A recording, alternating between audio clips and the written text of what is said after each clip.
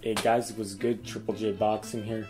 I just wanted to show you this cool little clip I found of Tyson Fury versus Francis Ngannou promotion on the Sphere in Las Vegas. It's like this huge globe screen that they finally finished building.